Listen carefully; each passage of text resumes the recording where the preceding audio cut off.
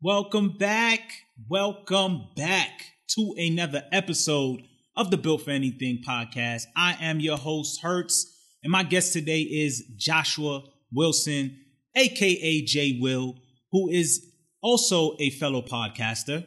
He is the co-host for the popular podcast called Don't Take It Personal. And we go into a lot of things, guys. We talk about the music industry. We talk about acting. We talk about being in a relationship and having it just fall apart and having to recover from that. We talk about also advice to the fellas out there, man. Being in a relationship before you actually have your it together, okay? It's a really, really good conversation. This guy is super, super talented, man. Like I mentioned before, he's been in media for a while. He's also acting, writing, done short films. I mean, this guy is just super multi-talented, so I'm really, really happy to have him on the podcast. And I think you guys are going to really, really enjoy the conversation. This is a very, very meaty podcast, okay? So definitely make sure that you sit down and you really absorb the information that you're hearing, okay? And if you enjoy this episode, I do got to let you know, definitely check out some of the other episodes. Leave a review on iTunes, please. It helps the show, okay? So make sure you leave a review there, hopefully 5 stars, okay? And also, if you enjoy my content and you want me to keep doing these episodes, particularly ad-free, please consider signing up to my Patreon. The link will be below. It does help out the show.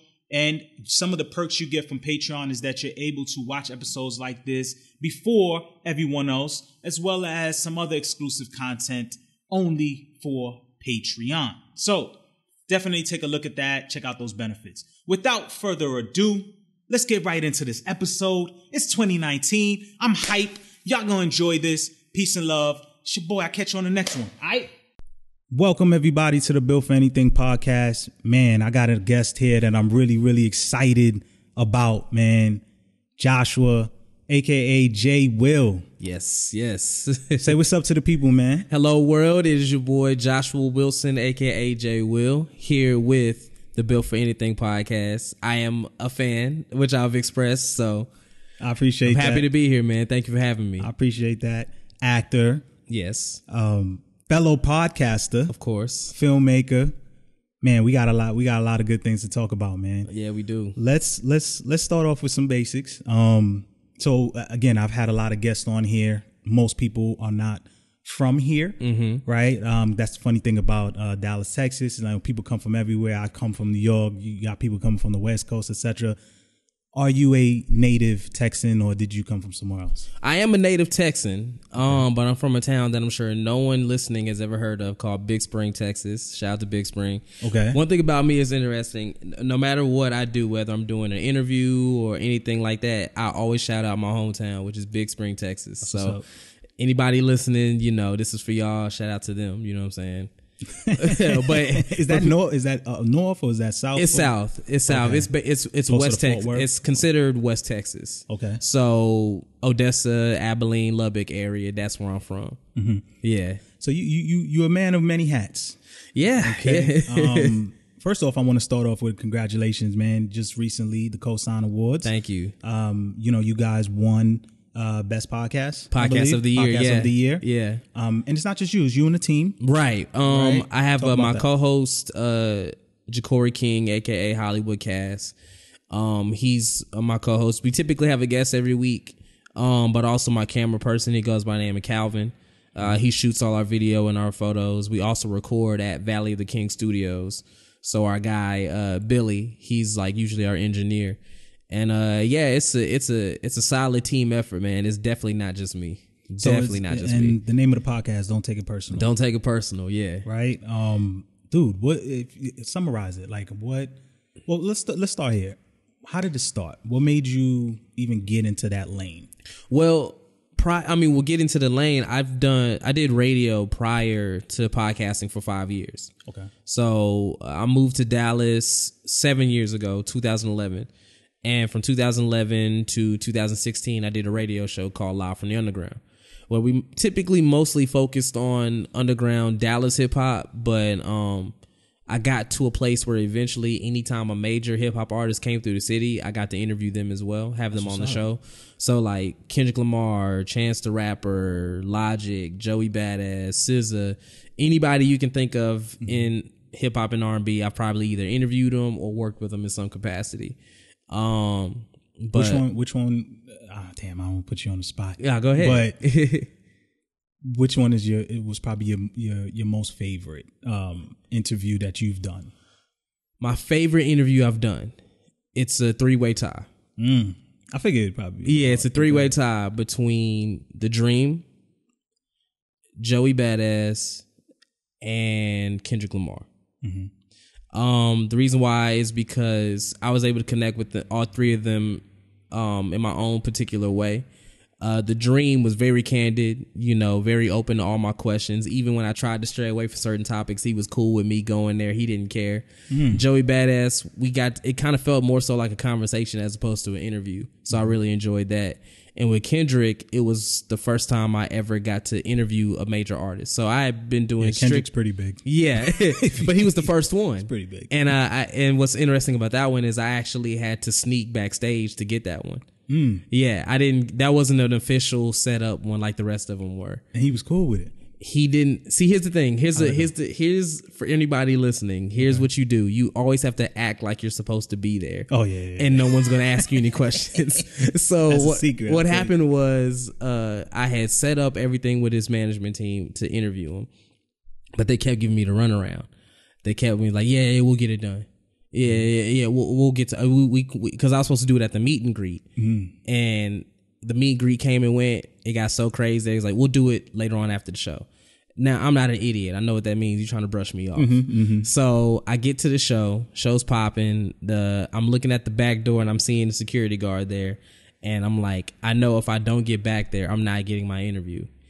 And so, what I did was I looked for the right moment where the security guard turned his back and wasn't paying attention. And I quickly went behind them and opened the door and just got back there. At least now we know how the groupies usually get. Because I always wonder, the women, dude, I hear that. Yeah, shout out to the security. Yeah, real talk. Jesus Christ. So I snuck back there and I just acted like I was supposed to be there. When they was kicking people out, I was just like, no, I'm supposed to be here. So they didn't kick me out. And there was 2 or 3 other people there interviewing them. So they did their interviews and then I did mine. And that was the first time I interviewed an artist on that level. And what that did was it opened the door for me to get artist interviews with anybody else that came to the city after that. It was no question. Especially he's one of the biggest artists out there. Exactly. You got him, Cole, especially running the new generation of music. You get that. Forget it. I also saw you had a picture with Nipsey. Yeah. I don't know if you got a chance to interview him, but I know you clearly you interacted with him. I didn't get to interview him, but I did interact with him for a bit. It was this private meet and greet for media. We were all at Topgolf of all places, and we just kicking at all of us kicking at Topgolf. Topgolf. Yeah, but it was cool, man. And I had met Nipsey prior too. Okay. A lot of these artists, it's interesting because they meet thousands of people every day. A lot of them every now and then will actually remember interactions we've had before. So he was one of them where we actually have interacted before and we were just having a catch up conversation. Was man, in terms of his music, man, I love what he has album of the year. Yeah, in my opinion, speaking of Nipsey, yeah, man, I don't even know how that's even a debate. But I'll tell you one thing about him, I just respect is just the hustle, man. I respect it. It's in his name. Yeah, exactly. You gotta respect the hustle, though, man. The guy's selling CDs, mixtapes for $100. It really talks to the psychology of the whole price and value, right? It's the reason why people are running around with $400, $500 belts that is made of the same material as $50 belts, right? It's Agreed. The name. It's what you think. People who are watching or people who see you with that is associating with, right? So he felt like, hey, I'm putting out a good product, and if people got the money to do it, right? Yeah. So he just changed the game with that, but definitely much success to him, man. I wanted to ask you though, which out of all the things, and we're gonna touch on a few of the other things, but just right away, out of all the things that you're involved in, the podcasting, the acting, producing films, etc. which would you say, and I know this is a hard one, but which would you say is like, man, like that's really where my heart is, or like I'm more, again, it might be a tough thing for you. It might be where it's like, okay, that I started with that's really kind of, get me going. But are they all kind of equal? It's actually not a hard question at all. It's acting for sure. Okay. Acting for sure. That's what the genesis of all of this started for me. I've been acting ever since I was 10 years old. I've been doing theater, whether it's in the church or community, or when I got to junior high and high school, and I even went to college for it. Acting for sure. Everything else is a byproduct of me being an actor. Who are some of the actors that you kind of look up to? Or? Oh man, Denzel, of course, is my favorite, and I know that's like the typical black actor thing to say. I get it, trust me, I get it. But I have my reasons. Catalog, you can't. But my reasons is this: all the people I'm going to mention, they all fit this criteria of when they're on the screen, my eyes are on nobody else but them. They completely capture my attention, and I don't want to see nobody else but them. And when they're off the screen, I want to see when they're back on the screen. So Denzel's my number one, obviously. I'm a huge Tom Hanks fan. I think Tom Hanks is in the conversation of greatest actor of all time with Robert De Niro. I'm a huge Brad Pitt fan. I love Whoopi Goldberg. She's one of my creative idols. Love Whoopi Goldberg. I would also say,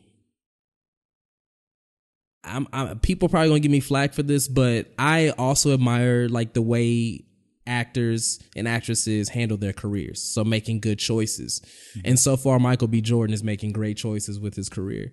So I admire him as well. Also Ryan Gosling. So that's probably the main ones that come to mind. Yeah, Ryan Gosling, man. You mean Cougar? Huh? Not Cougar. Not Ryan Cougar. Well, he's a filmmaker. Okay. If we're talking about actors, okay.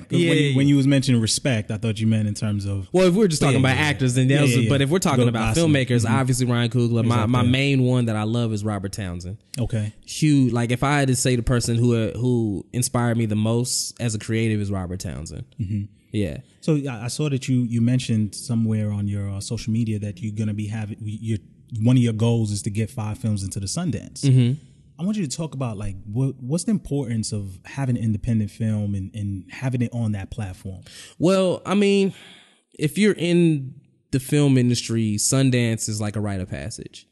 It's, whether you're in a film that's gotten into Sundance or you've made one that's gotten into Sundance, it's the ultimate stamp of approval. That's where everybody in Hollywood goes to for that period of time to either buy a film or sell a film or showcase a film or make connections, whether it's a sales rep or a lawyer or an executive or a writer, etc. That's where you go, or that's the ultimate stamp of approval. So I started getting into making my own projects a few years ago because, I did the typical actor thing where I auditioned for any and everything. I auditioned for Straight Outta Compton, Empire early on, a couple of high profile projects, and some of them I lost out to mainly because, like, for example, Straight Outta Compton is probably the worst audition I've ever given. Oh man, worst audition I ever gave. Mainly because I initially auditioned for MC Ren, but they called me back and said, your audition was good, but we actually think you would be better off as Eazy-E. So I did this like 3-month process auditioning for Eazy-E, and my issue was, Eazy is such a recognizable figure, like especially in hip hop, like how he walks, how he talks, how he sounds, how he looks. Yeah, I was trying way too hard to emulate him as opposed to just playing, what felt natural to me, and it came off too much as like a knockoff. You know what I'm saying? And then when you watch Straight Outta Compton, you see like it was really, he didn't sound like Eazy. He kind of didn't look like Eazy, but he felt like Eazy-E. You know what I'm saying? Right. And that's what I didn't do. I agree. So that's probably why it was the worst audition of my life. But what I learned in that whole process was, because some of the roles I were losing to people who had higher connections. So what I learned was, and this is no disrespect to people who do this, because it's a necessary aspect of being an actor, auditioning. But what I learned was, we're now kind of in a day and age where auditioning is kind of a waste of time. Because you're in these rooms and you're going hard all day, waiting in line all day to go audition for these things, or auditioning over and over again, and you're getting told no for a multitude of different reasons. A big part of that reason is the person who got the role knew somebody who called somebody and called in a favor. You know what I'm saying? And so if I'm losing roles to people like this, I might as well be making my own thing. And that's kind of what happened. So when I made that realization, I put out my first scripted series called Matters of the Heart in 2016 that I wrote, produced, directed, and starred in myself. And from there, I've just been building up my own catalog of projects that I've created myself. So how many you've done so far? I've just done Matters of the Heart, but here's what I learned after Matters of the Heart, because it took me a year and a half to make. And people were done, and I put all the episodes out at once, like Netflix style, binge-worthy style, right? Oh, okay. It was 5 episodes. And so you could finish all 5 episodes maybe in like an hour and a half, because they were like 15 to 20 minute episodes.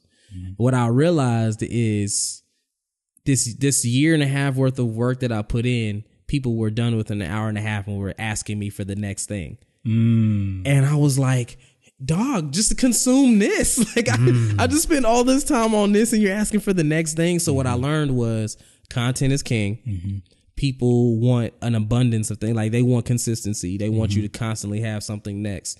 So I've just been building everything up to where the next time I come out, it's not going to be a while before you see something else, you know? So that's where the idea for multiple films came from. Not just one, but like five to 7. So do you regret putting them all out at once, or would you, if you could go back or going forward, would you, because you have this series, so you have multiple episodes, would it be like, you know what, let me put them out weekly? Or are you saying I still would put them all out at once, I just know that I need to be able to follow up in a month, you know, after that, where I'm doing the same thing? I would be the second one, where like I'm still would have put it all out at once, but I just would have had something ready to go soon after.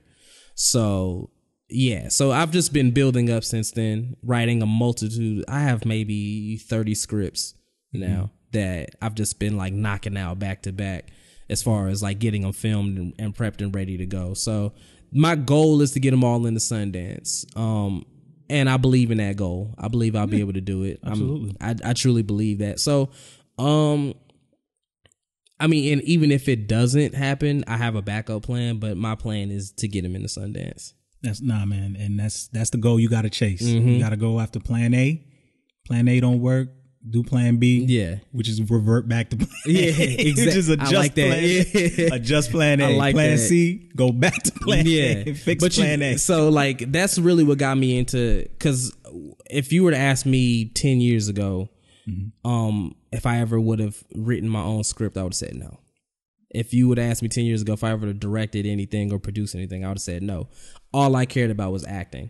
But, you know, being that I have a relationship with God, you know, God has a way of putting me, basically saying to me in his own kind of way, like, because I have a tendency, we all as people have a tendency to do the bare minimum sometimes. To me, now looking back, the bare minimum for me is just acting when I could do so much more. So God had a way of telling me eventually, like, oh, no. You're going to be doing more than just acting here, son. I got a bigger plan for you.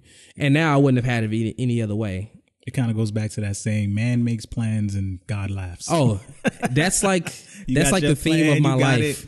And he's just like, oh, nah. That's the theme of my life, because so many things that have happened to me were nowhere near planned whatsoever. Like me getting into media wasn't planned. It was completely by accident.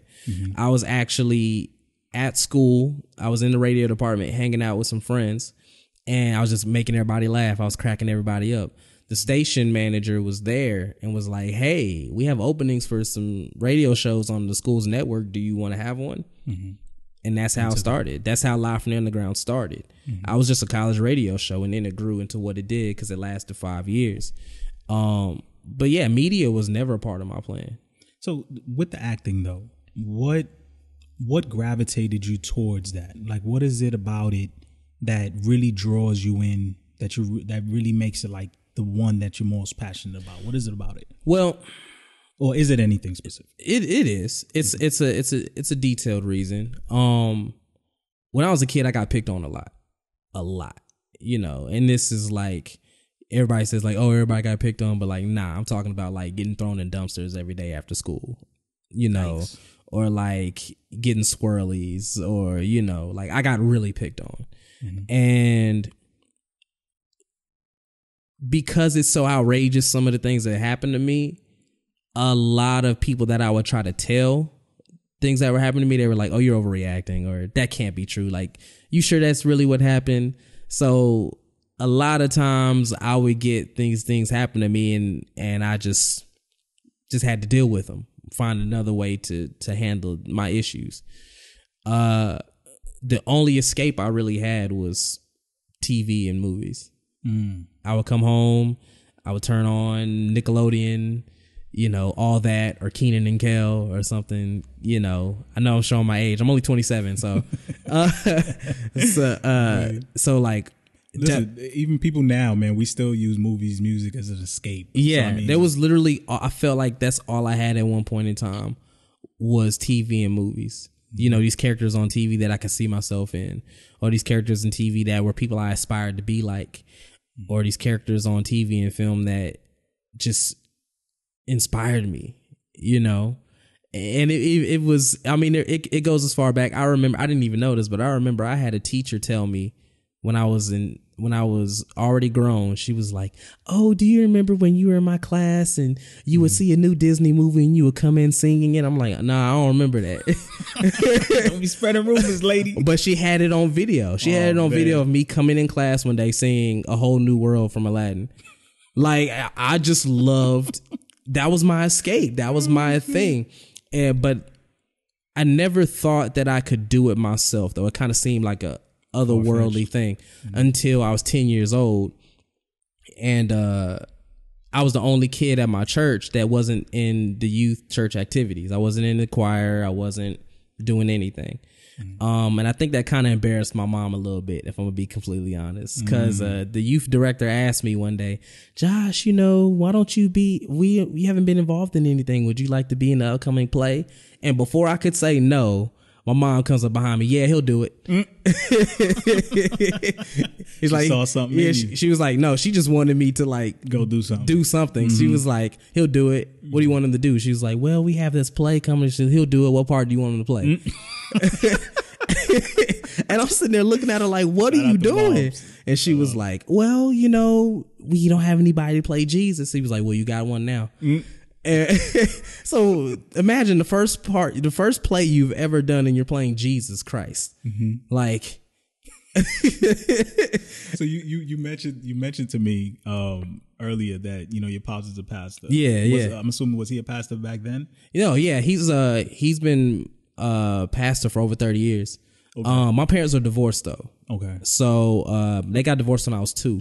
Okay. So I stayed with my mom. My dad was still very much in my life. I saw him I would visit him every summer because he moved actually to the DFW area. Okay. When I believe I was 8 years old. Okay. And so I would come visit him every summer after that. Was he proud? The reason why I bring it up, because you taking on that role, and having those, you know, him being tied to the religion. Oh, he was he kind of happy about that? He was very proud of that. Okay. Very proud of that. Even though I'm sweating bullets. I'm like, I'm playing Jesus Christ. Black Jesus. And if you're listening, he's black. Yeah. And the whole time. But the whole time I'm preparing for this role, every rehearsal, every practice, I'm dreading it. I'm like, I don't want to be here. I don't want to do this. What? No, I don't want to do this. I was defiant the whole time. But you know that typical, I know, stereotypical, when you're on stage at the end of the play and you get that standing ovation, you get that bug, right? Yeah, everybody says that, but it's true.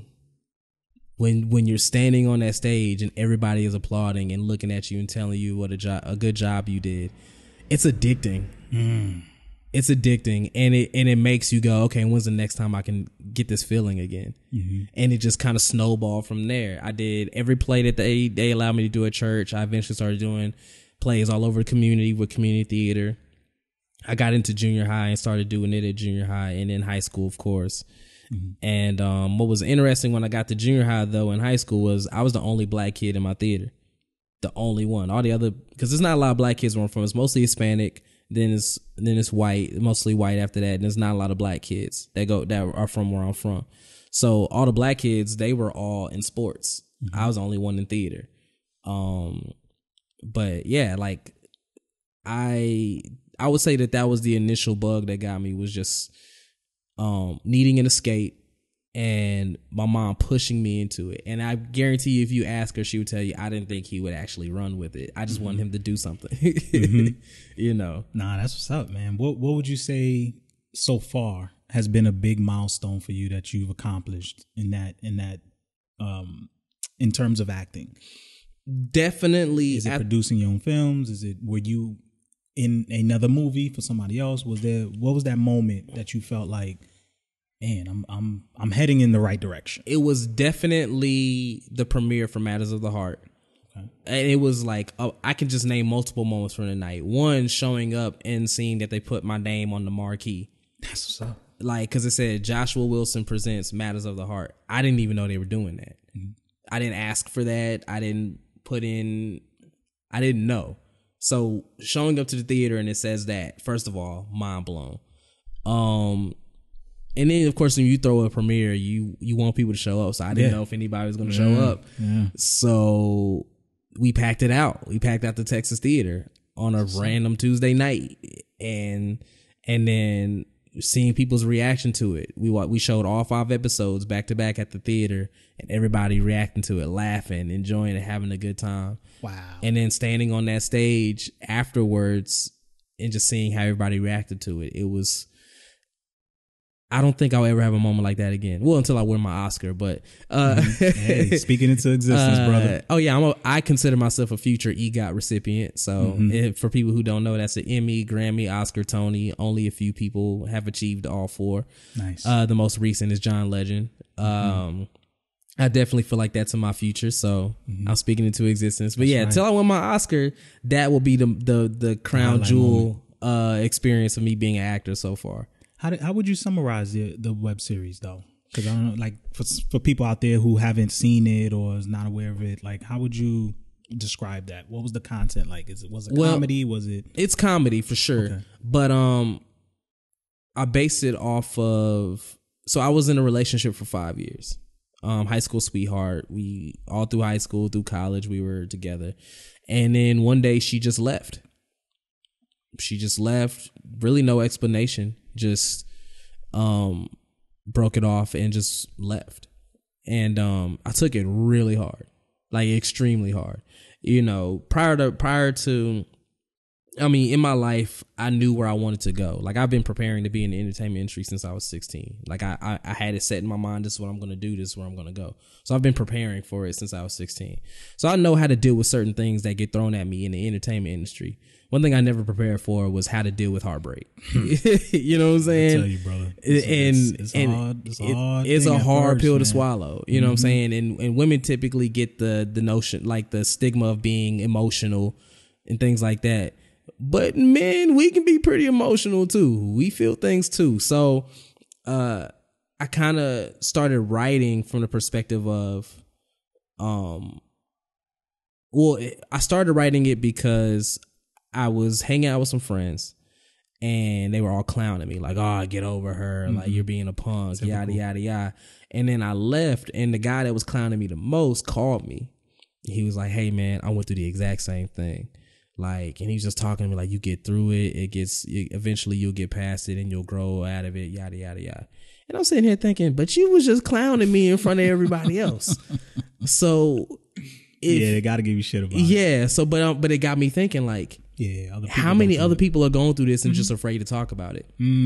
So the way I would describe Matters of the Heart is the male perspective of heartbreak, like, but not only the male perspective, but a black male perspective, because white men are able to be vulnerable about their heartbreak and it be okay. Like, you watch movies like Forgetting Sarah Marshall or Nick and Nora's Infinite Playlist or 500 Days of Summer, and it's okay for them to be vulnerable and to show heartbreak. But for us, we're supposed to be machismo and like, you know, I forget that girl, yada, yada, yada. But that's not my experience. I was hurt. And so I just wanted to show a comedic spin on that. So I would say the best way to describe Matters of the Heart is a black male perspective on heartbreak. And how can people see it now? It's on YouTube currently. On YouTube? Yeah, okay. It's on YouTube currently. Yeah, I'll definitely leave the links down below for sure. I want to go back to the podcast real quick. Yeah. Because I know you mentioned it's not just you. It's you and the you got your co-host. Yeah. Describe again, what's the nature? You said hip hop, right? So you guys just describe it for those people out there who haven't listened, who, just tell them a little bit about it. Well, it's really just an unfiltered way of presenting not only what's going on currently in urban culture, but just in our personal lives. After doing Live from the Underground for 5 years,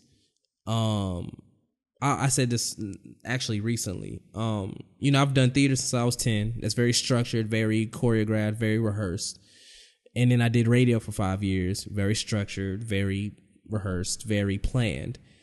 I kind of hit a point in my life where I was like, I don't really want to, when it comes to this aspect, I don't really want to plan it. I don't really want to follow a structure. I just want to do what feels right. So 9 times out of 10, we'll go into the room without a plan. We just start talking.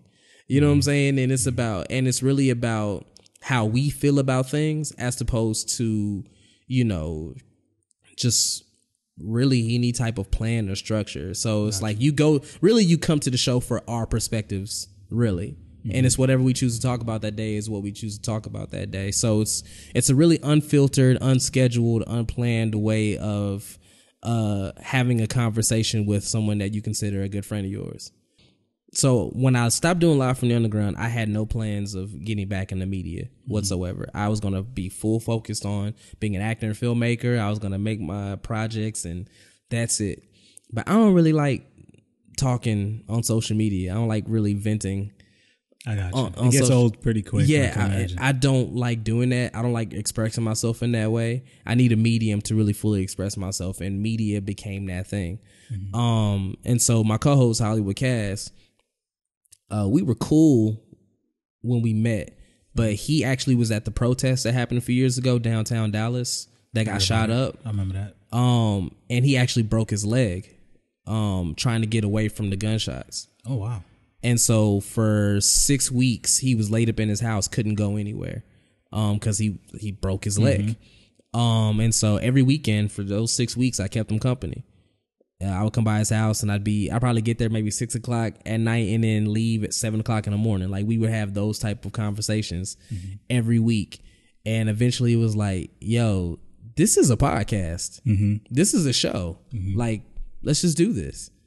And that's what it became. So like a lot of people have these plans and these structures to their podcast, and I applaud, like you're one of those people and I love what you do. And I've done that so much that when it came to this particular show, I didn't want to do any of that. None of it. I think especially if you have a co-host that you vibe with. Yeah. And you guys, you have a rapport outside of the podcast. It makes it easier. Yeah, for sure. Because you can, I'm sure after numerous episodes, it's a team thing. So, you kind of have a feel of him. He has a feel of you. Right. So you're able to vibe. So you can more or less get away with that. Oh, because yeah. There is, believe it or not, a structure to it because, you know what kind of stuff that you guys want to talk about, and you can kind of know what'll get the other person going and vice versa. I would imagine. Oh yeah, for sure. And it's like at this point we know what each other's strengths are. The way I describe it is a coach with a star player. Like I would consider myself the coach. I set everything up and he knocks it down. Like he's clearly the star of the show. If I had to pick who I think is the biggest draw of the show, it's definitely him. Do you guys do things independently of each other, or is every episode usually both of you guys? Oh yeah, it's usually both of us for sure. The only times that it's been me and not him is if we have a special guest and he can't make it. Like we had Donnell Rollins, who's famously known as Ashy Larry on the Chappelle Show, on the show one day, and the only time we could get him on the show was during the day when he had work. So I had to take that one for the team, just do it myself. Same thing, we had Epic Records MC Nick Grant on the show, and again, only time we could get him was during the day. Kaz had to work. So that's the only thing. But if it was up to me, I'd have Kaz with me for those times too. You know what I'm saying? But that's really the only time it's one without the other. Over 100,000 streams, man. 150, combined. 150. Yeah. 150. Don't shortchange the man now. 150,000 streams combined across, new different platforms, Spotify, SoundCloud, all the iTunes, Google Play, all that good stuff, right? First, big feat, man. Congratulations on that. Thank you, man. And so, we touched on a little bit about, in regards to the Cosign awards that you guys won. Was that the first one that you guys won? Because I know that's the second event. So. It's the first one we won, yeah. Okay. We were nominated last year. And we were also nominated for Dallas Observer Award last year as well. Okay. And even in my speech, I said I've been nominated as a personality 7 times now. That was my first win, because even with my radio show, we were nominated at the Dallas Observer Awards multiple times. So, but it felt better winning a Cosign Award simply because I've known KG for years. We kind of started in this area around the same time. So a lot of the big interviews I would get, KG would be there too, getting it for Cosign Magazine. Okay. Same with, I'm saying these people because you had them on your show, but Chan Lo as well. Chan Lo used to run a totally different blog called, it's called chanlo.com. And so we would all be running in the same circles, getting the same type of interviews, and we kind of built this camaraderie, this kind of family, this media family. So like me, KG, Chan Lo, we go way back. And so it felt really special getting a Cosign Award because he knows me. He knows what I've gone through to get to this point. And so it matters more that they awarded me because they know that I deserve it. They know what I go through to get what I get. And so it's being awarded by your peers. You know what I'm saying? No better feeling than and no better feeling than that. So I could have got 5 Dallas Observer Awards and that would have been cool. But getting that one Cosign Award really mattered to me. And man, and I'm sure your team, it meant a lot to them. It goes to your consistency. Yeah, we had all those guys on there, man. Yeah. For those of you listening, Chan Lo is actually Channing B. All right, Beamer. So definitely she was on the show, man. She's good people. Yeah, all the people you mentioned are all good peoples, and you can catch the podcast somewhere down there. So exactly. Check it out. But nah, man, that's awesome. But what would you say you've been seeing lately in regards to podcasting, right? As a fellow podcaster, I know what I've seen, right? And for me, I see like a really great opportunity. It's a space that is not really dominated yet by big, corporations or big entities, right? You can kind of get in independently, and if you have something to say and people want to hear it, a lot of people are really starting to take podcasting seriously. Yeah. What do you see going on in this industry now, and what either excites you about it, or what, if anything, kind of makes you take a step back? Well, what excites me about it is the fact that it's still fairly new, even though it's been going on for a while. I mean, especially for people like us, because for a while, podcasting was only a white person thing for a long time. If it wasn't for people like, rest in peace, Combat Jack, doing what he did, knocking down that door for us, there wouldn't be a Charlamagne the God doing Brilliant Idiots. There wouldn't be a Joe Budden podcast. There wouldn't be a Tax Stone. There wouldn't be a lot. There wouldn't be us. We wouldn't be here if it wasn't for the door or the wall that Combat Jack knocked down. So I want to say that first of all. But even with it being around as long as it has been, it's still fairly new. Like hip hop has been around for over 40 years, but it's still considered like the youngest genre of music. True. Yeah, you know what I'm saying? Else. Yeah. So it's still somewhat early for podcasting. So it's that's what excites me the most, is that it's still untapped territory, even though it's been going on for a while. So there's so many opportunities to get certain things going and get into certain avenues that haven't been touched yet. So that's what excites me about it. What I don't like about it is that it's so easy for some people to create podcasts, to the point to where there's so many of them out there without any real vision, without any real point of focus. And so it muddies up the ground. It muddies up the chances of you getting where you need, getting the attention that And I'm not even saying this because I'm here, but I'm here because I'm a fan of what you do. But the attention that you should be getting for what you do, it gets muddied up because it's getting into that territory of, remember when people used to say, oh, I'm a rapper, and that used to actually mean something? You know what I'm saying? If you say you're a rapper now, much now. People will look at you like, okay, you're a rapper. I feel like podcasting is getting to that place. To that point. Yeah. It's early on. It's early on. There's still a lot of room. I just did like a guide around podcasting to help people get started. And so I was researching some things and something along the lines of what you said came up. You know, the fact that there's only about 550,000 shows. Okay. And that's just iTunes. So we're just going to use iTunes as the barometer, being that it's Apple. It's the biggest, of course. Right? Of course. I'm sure there's plenty more, but like only 550,000, right? But yet there's millions of people with cell phones. And that's the primary way that they listen to podcasts is through cell phones. So technically what we're saying is that there's still not enough people doing this to even match the amount of consumption and the opportunity out there. Right. It's a big disparity. And so that means a lot of people are starting to get into it. And some of the bigger advertisers haven't really gotten into podcasting yet. Right. They will. You see what I'm saying? They will. They just definitely will. They make their rounds, you know, but they definitely will because it's long form. They can squeeze in a couple advertisers. Of course. If you have it's all about attention. So if you have a bunch of people, you know, over 150,000 streams, you know, that's if you're an advertiser, if you're a big company, you're saying, man, if this person mentioned our, you know, whatever product once, twice, and he has access to all these people, she has access to all these people, it could benefit them, right? And so they'll eventually start to really invest and get into that space. And so, but what you do here, like you said, is that people will say, oh, they want to start a podcast, but then they don't know what it's about. They just, the common thing is like, oh, I got a lot of things to say. And I speak about it in my guide where it's like, it's not enough that you just, you feel like you could talk about something, right? Because you'll find out really quickly after 5 episodes, 6 episodes, 8 episodes, that either one, people don't necessarily value your opinion, right? Right. Or 2, that you're not really as knowledgeable of said thing as you thought you were. Agreed. Right. And so you have to earn that to where you can speak on it. And then you might find like, you know what? This particular topic is not really something I feel like I can talk on for months, years.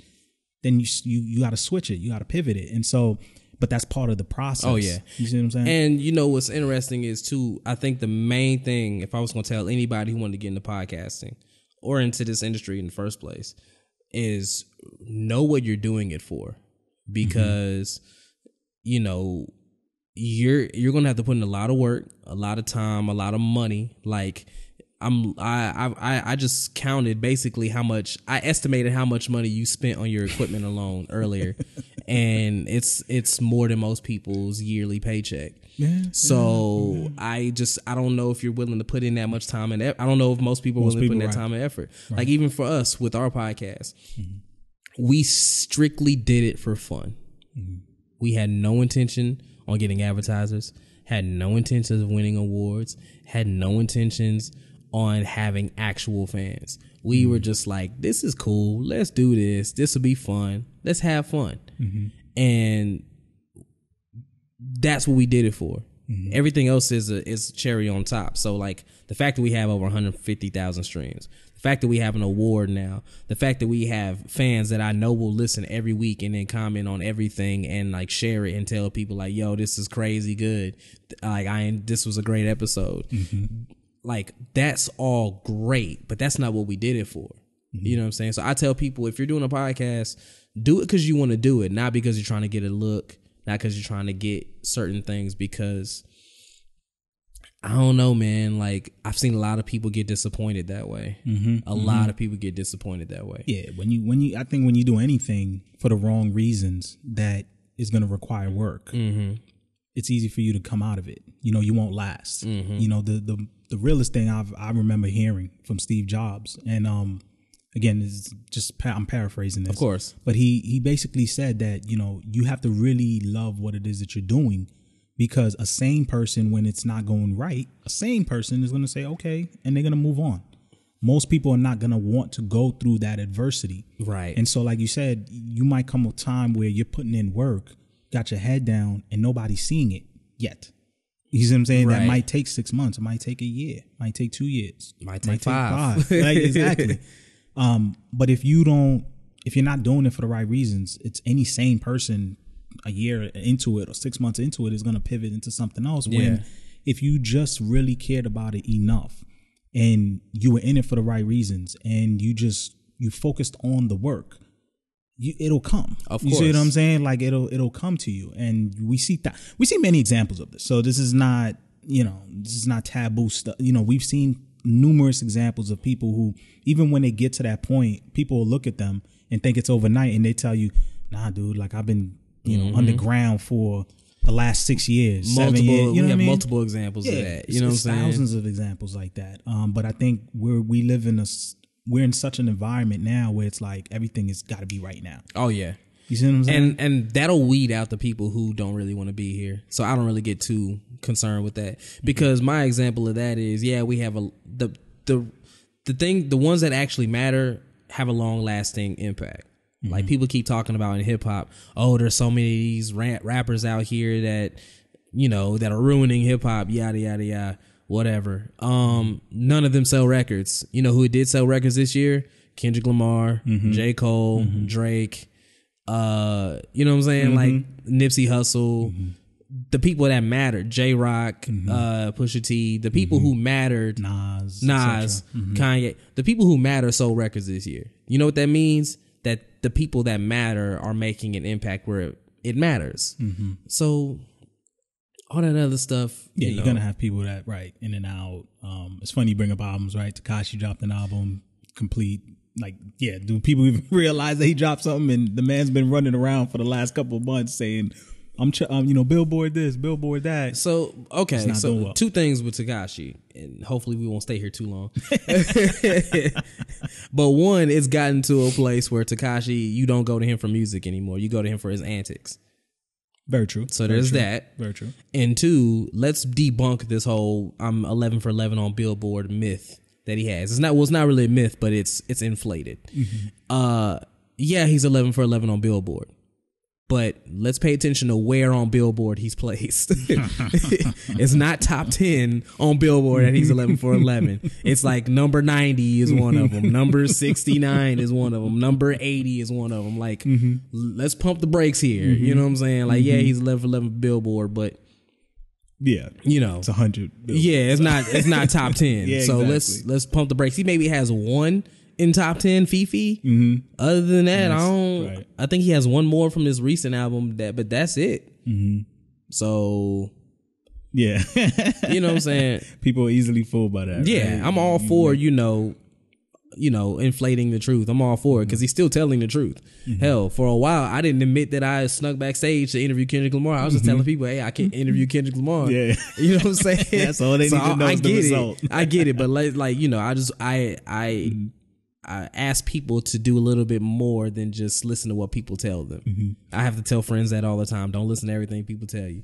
Okay. So it's safe to say you love music. Oh, I love it. What are your favorite genres? Hip hop. I am a living, breathing embodiment of hip hop. Okay. For sure.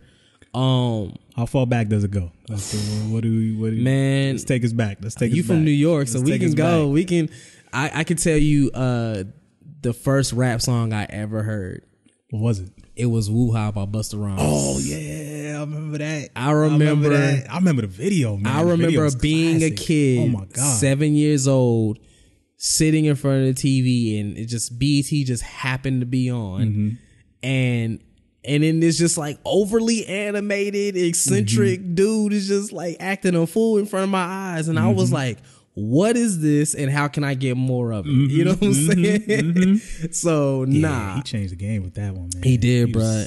Hip hop to me it's more than a lifestyle. It's more than the music you listen to. It's everyday life. Everything in my being is an embodiment of hip hop. You know what I'm saying? Because hip hop has represented every aspect of my life from beginning to end. Mm-hmm. Whether you want to talk about how I said this earlier to you today about how Kanye, even though I had listened to hip hop years prior to Kanye was the first person that represented me, a suburban kid, you know, from the middle of nowhere who had interests outside of just black interests. Mm-hmm. Or if you want to talk about Chance the Rapper, my father's a pastor. Mm-hmm. So now Chance the Rapper is more coming from an aspect of being Christian and holding on to your identity of being close to God.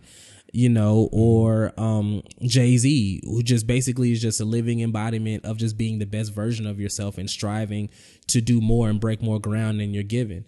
Mm-hmm. Tribe is a living embodiment of individuality. Who you want to be that. It doesn't matter what anybody tells you was cool or not, because they came out in the time where it was nothing but gangster rappers, and you know what I'm saying. Mm-hmm. The people were looking at them like, who are these corny dudes? Mm-hmm. So you know, that's what I mean when I say I'm the living embodiment of hip hop. Mm-hmm. Is there's somebody who represents every aspect of my life that I can point to. Mm-hmm.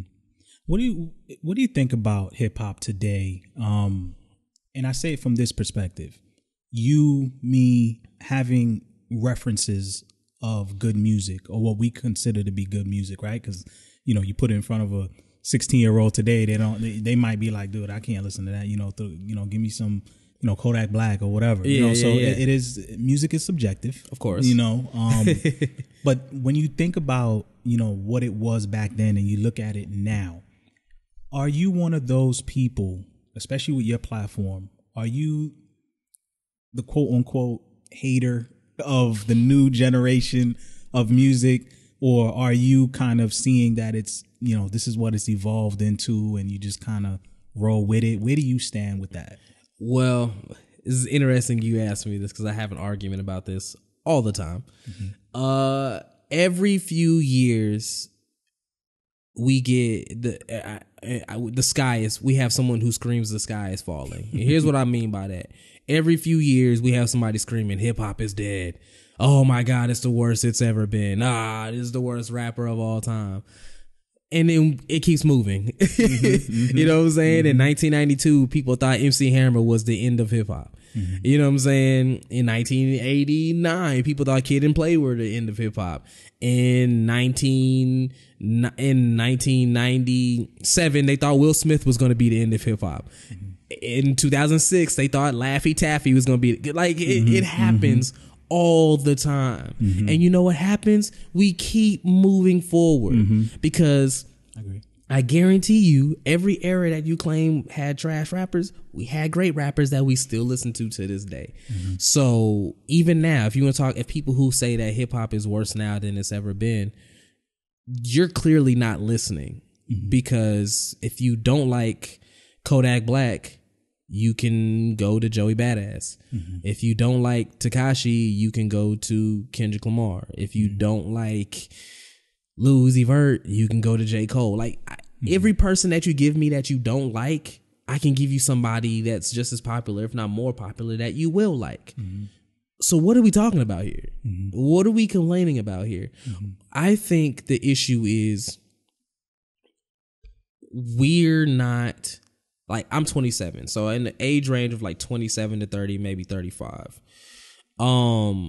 We're entering into the territory of our parents, of we don't recognize what made us fall in love with music anymore, because it's a different time. It's evolved into something different. Mm-hmm. And so as opposed to us realizing that, we're screaming out saying music isn't as good. Mm-hmm. When it is, it's not for us. Agreed. Anymore. And even saying that, there is music for us. Mm-hmm. Like Jay-Z and Beyonce just dropped the album. If you're married and got kids, that's an album just for you. If you just a straight hip hop head that loves bars and beats, Pusha T dropped the album for you this year. If you just want an album full of anthems and bangers, Nipsey Hussle dropped something for you this year. Mm-hmm. So, you know, something for everybody. Yeah, I don't necessarily subscribe to that whole idea that hip hop is horrible now, because it's still great. It's just we held on to what made it great for us, what initially got us into it, and it's not that anymore. That's all it is. It's just not what it was that made us fall in love with it in the first place. That's all. I think part of it too is when you look at the level of success that they have today, which is much higher than those of the past who are considered more talented, right? And then you see these kids who have this level of success, and they're not crediting the OGs, if you want to call them that, right? Yeah. That you don't hear them really referencing, those music. And I think part of it is where some people are looking at them like, hey man, you should be a bit more appreciative. And they're feeling like, yo, y'all don't even like what we do. You see what I'm saying? Like, it's like, why would y'all not even rocking with us? Yeah. So it's like, and then you have this generation, right? So now, because then now there's this generation that does support their music, right? They go to the shows. They go. It's as much. It's there. Somebody's going. Yeah. Somebody's going there. You see what I'm saying? There's a bunch of them going there, and you have all these kids that are gravitating to the music. Well, I feel like some of that is a bit of that jealousy that's really at play here. Because like you said, the music evolves. If anything, some of the stuff you see today is really kind of going back to where it was before. You see what I'm saying? Like they've taken pieces from the old stuff. Like you see, you brought up the Busta Rhymes. What I immediately thought of is J. Cole's video. ATM. That was clearly a give me some more. Yeah, and I'm like, yo, this reminds me of Bus. Yeah. So it's like, what are we? You know what I mean? What are we really trying to say? But and also too, some of the backlash may come from because I'm a music historian, whether it's hip hop, R&B, I'm a music historian. Like I like to go to the source. So like my favorite artist of all time is Stevie Wonder. So I can go if you want to go down the list of Motown, I can sing you Stevie Wonder, Temptations, Marvin Gaye, Sam Cooke, Al Green, Supremes, Jackson 5, like Four Tops, Isley Brothers, OJs. Like I can go there with you if you want to go there. But you know what happens when I go there? My uncles and my dad and my aunties are like, what you know about that? Yep. Don't you think that's a little bit counterproductive? Because if I don't know anything about that, you're going to be like, oh, y'all don't know good music. But I do know good music. I do my history. I do my research, and you still shit on me for it. It's no win-win. Like I still get that all the time. Like the other day, my uncle, he played Mama Used to Say by Junior. And that's for people who don't know, that's a Mama Used to Say, take your time, young man. And I was singing that when he was playing it, and he was like, you don't know nothing about this. I'm like, can't win.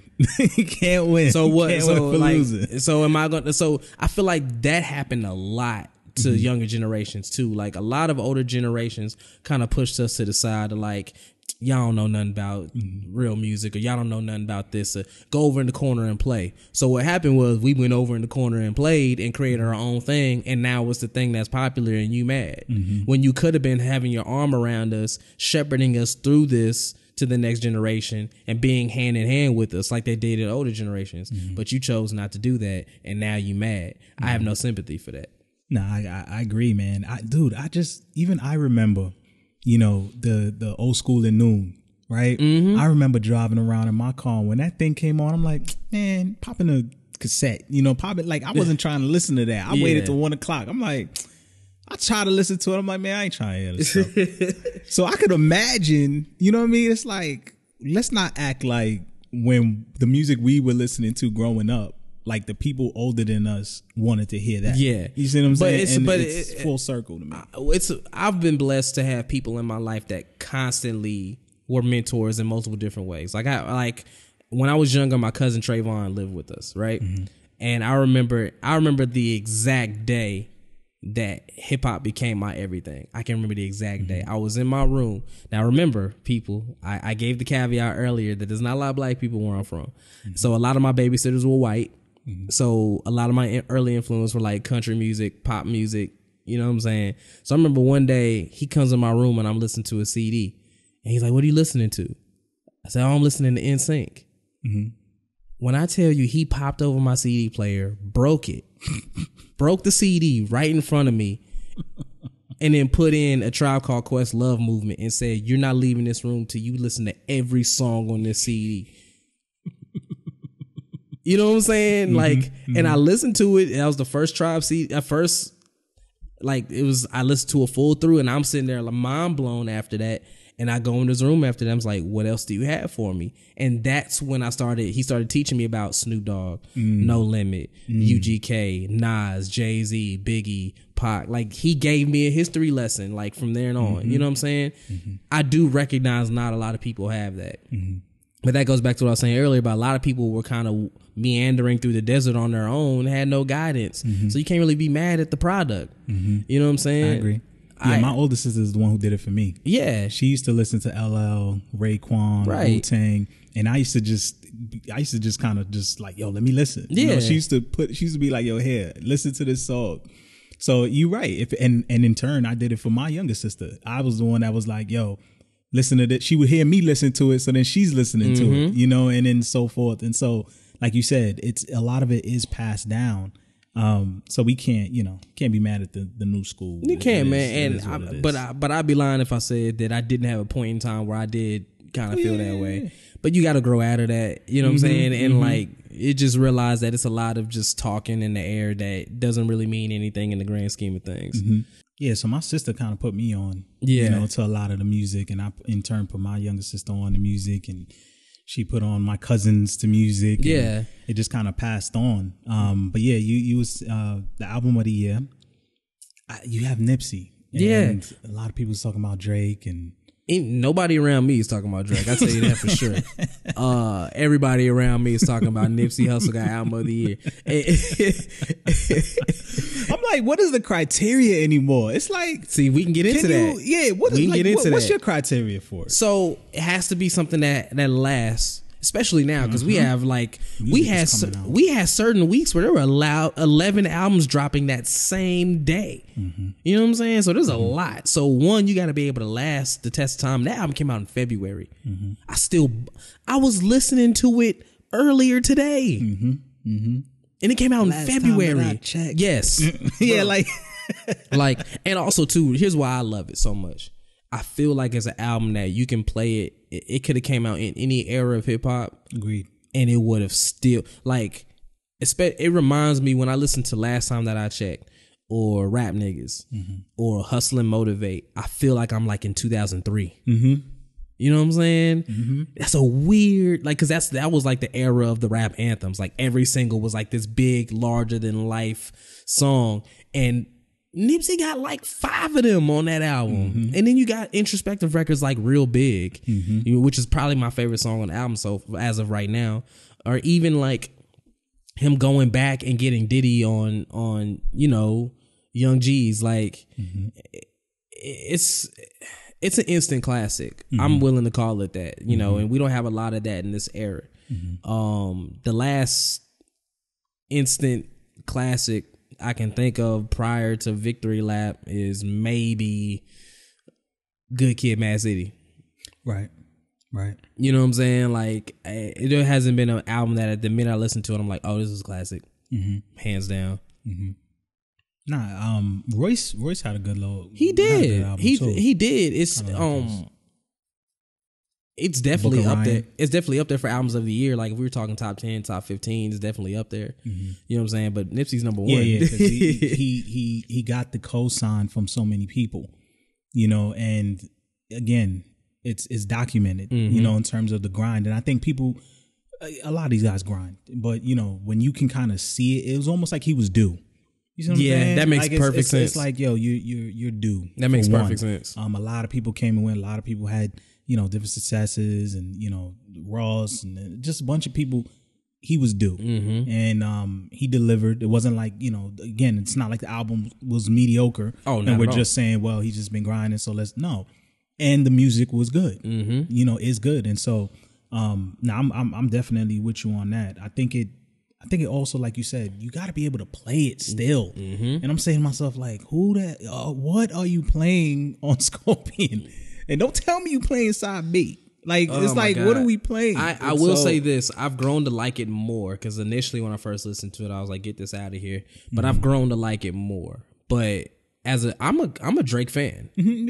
I'm a Drake fan. Drake so as a Drake fan, well, even if I'm a fan of any artist, I always compare it to their previous work. I do this with everybody. It's not just Drake, but Scorpion is like I said, it's like his 5th best album, maybe. You know what I'm saying? I would take Care over it. I would take Nothing Was the Same over it. I would take If You're Reading This Is Too Late over it. I would take So Far Gone over. So what are we talking about here? You know what I'm saying? Like I can't. So for me, I can't weight Scorpion that hard. I just can't. That's just me though. Being a media personality, right? How are you comfortable with putting yourself out there? Because I'm sure a lot of people, what might be holding them back from getting into certain things, whether it be a podcast, maybe YouTube, acting, even, just putting themselves out there, potentially falling, on their face in front of people. What motivates you, or what keeps you going to where it's like, you know what, I'm just gonna roll with it, put it out there. I may get a great response, I may get a bad response. That could happen, but you still stick with it. I attribute that to my college theater director. Have you ever seen Whiplash? Yeah. Okay, so imagine that teacher in Whiplash is my theater director. The man was crazy. It's a good movie too. Great movie, one of my favorites. But the man was insane. When I got to college, I thought I was the man. You know what I'm saying? I had finally started getting some lead roles on the tail end of my high school career as an actor. So I was nominated for awards. I even won some, and I even had the Texas state record for most recruitments for an actor. I did this thing at International Thespian Society, which is a yearly conference for the Texas chapter. And my senior year, I auditioned. It's kind of like, what you do is you do a 2-minute monologue in front of like 30 different schools. Okay. And there's representatives from everywhere, like NYU, UT, USC, like everywhere. Every major film school or theater department at a major university is there in that room. And you perform a 2-minute monologue, and if they like you, they recruit you. And they basically tell you, this is how much we'll offer you to come be at our school. And I did that, and I had 20 recruitments. That was the most in state history at the time. Until my homegirl beat me a year later with 21. But that just shows you that just shows you how good we were. I come from a small town, but they bred us right. They taught us the way they need to teach us. So I came into college, I was feeling myself, I was the man, you know what I mean? And the minute I walked into the first day of school, my first day in my theater class, like, I think my biggest role prior to that was I was John Proctor in The Crucible. Okay. I won a few awards for that. That was my biggest role today, and my college director knew that. So I walked into class like a few minutes late. It was like, whatever, it's a few minutes late, whatever. For the minute I walk into classroom, my theater director's like, oh, look, John Proctor decides to show up. Thank you for gracing us with your presence. Put you right on the spot. I'm like, what? And for the next 2 years, he made my life a living hell. I mean, throwing chairs at me. He threatened to strangle me. Like, I remember there was a faulty, like, I was supposed to open this door on set, and it was broken, and when I finally got open, it busted my lip, and I'm like bleeding everywhere, and I stopped acting in the middle of the scene. He flipped out. He was like, just don't you ever stop a scene. No one says cut but me. I swear to God, if you ever cut a scene outside of my permission ever again, you will never act for me ever again a day in your life. Like, just flipping out over everything. And even, I think even the craziest thing he told me, like, I auditioned for a play and I auditioned for the lead. Everybody thought I should have got the lead. Everybody was like, oh, Josh killed it. He got it. I didn't get the lead. And everybody was like, why didn't Josh get it? And he says, he's not the leading man type. I'm like, what? You know what I'm saying? Like, I had never, like, no one ever treated me like that. Like, he made me feel less than human. And when I graduated from college, we had a long talk. Because by that time I was done. I was like, fuck this dude. Like I'm just like, I just, sorry mom if I'm cussing. It's just, I just had to, but I was just done with it. We had an argument and it was like my last week of school. So at that time I was like, I don't got to put up with you anymore. And I walked out and I was like, I'm done. I'm out of here. So he found me on campus like a few days before graduation. It was like, I need to talk to you. I was like, okay. He says to me, Josh, are you not the most reliable and one of the most talented people I have in my department? And I said to him, I don't know, because from the day I got here, you've treated me like I'm less than human. And he proceeded to tell me, like, there's only a select few people that I see every year that I know want to take this to another level. You were one of those people. And so I needed to prepare you for what you were about to get yourself into. I needed to show you that the world that you're about to go into doesn't care about your feelings. They don't care about what you think of yourself. They don't care about anything that goes on with you. All they care about is results and what you can provide to them. And that's what I needed to prepare you for. He's true. And it blew my mind when he told me that, and it made sense. Everything made sense after that, because everything he did made me tougher. Everything he did made me more willing to deal with what people have to say about me, and to where it doesn't even affect me anymore. Because now nothing anybody can say about me affects me. Nothing. And he built that. He instilled that in you. Yeah. So I think that's where it comes from, man. It's just like I had someone who literally taught me that whatever anybody has to say about me literally doesn't matter. What do you want? What do you want to do? What do you want to say? That's what's important. Have you gotten, I'm sure you've gotten, we've all gotten, even if you have the greatest of intentions, there's always that one person that comes along that's like either over critiquing you or criticizing you or just make a negative comment. And hopefully you look past it. You keep moving. But do you get moments like that where it could be in social media, where you may put out a lot of different content that somebody just says something really ignorant, and you don't necessarily have to get into all those things, but I'm just trying to get into, does it happen, and if it does happen, how do you not stay in that moment? Well, yes, it does still happen. Mainly because I don't keep people around me who aren't going to be completely honest with me and tell me what I need to hear.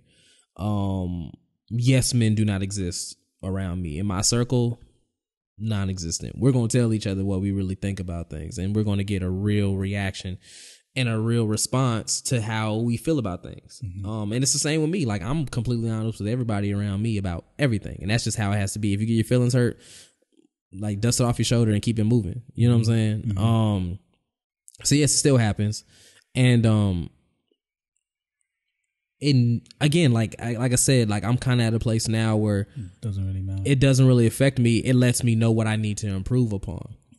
And 9 times out of 10, I'm my worst critic. I can tell it's trash before you can tell me it's trash. You know what I'm saying? Like, I'm going to be able to catch it before you are. By the time I'm ready to put something out, like, I have my, I'm fully behind it and I believe in it. So it does still happen. And when it does happen, it doesn't keep me down really at all, because I understand where it's coming from. You want me to be great because you believe I can be great.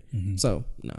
How do you juggle all the things that you are doing? Because it's one thing to be doing different things. It's another thing to be doing different things well. Right. And you've managed to give each of those areas some level of attention where, people can look at it and respect it. So I'm sure there's something that goes into that. How are you able to balance those things and not simply, like you said, maybe veer off in one direction or the other? Or even, not to digress, but a lot of times you get people that say, hey, focus on one thing. Yeah. Don't. But you're managing to do all these things. So how do you manage to keep up with it? Because I don't move unless I genuinely want to move. I don't put my hands into something unless I'm passionate about it and I genuinely want to do it. There's nothing I do just to do it. or just it'll be cool if I put this on my resume, or oh, this would be a good look if I get seen over here doing this. Nah, if I'm doing something, I want to do it. And so there's a certain level of passion each thing I do gets because I want to do it. And I'm a firm believer in anything you truly want, you'll make time for. Agreed. So everything that I do gets the same level of commitment and passion because it's what I want to do, and I make time for it. There's ways to do it. Like, I know everybody says it's only 24 hours in a day, and half of that time, or like 8 hours of that time, if 8 hours is spent sleeping. So, it's, and I agree, it's hard to get a lot done and accomplished, but if you really want to do it, you won't make excuses for it. You'll just get it done. Like we were talking earlier about how when I had the premiere for Matters of the Heart, a lot of people came up to me and said, man, I've been wanting to do this for a while. Or, man, I have so many scripts that I've written that I would love to get made into something. And I genuinely don't have it in my brain, the idea of not getting something done. Like it's impossible. Like, the idea of not doing something, it just doesn't register in my head for some reason. And I think it came from my mom. My mom, when I was a kid, I came into her room with this list, right? And it was a list of every job I wanted when I grew up. I was a kid. I didn't know what I was talking about. So I had every job imaginable on it, like actor, doctor, lawyer, football star, basketball player, like everything in the world that you could be was on this list. And she looked at me and she said, you know what, if you actually work at it, you can be all these things if you want to.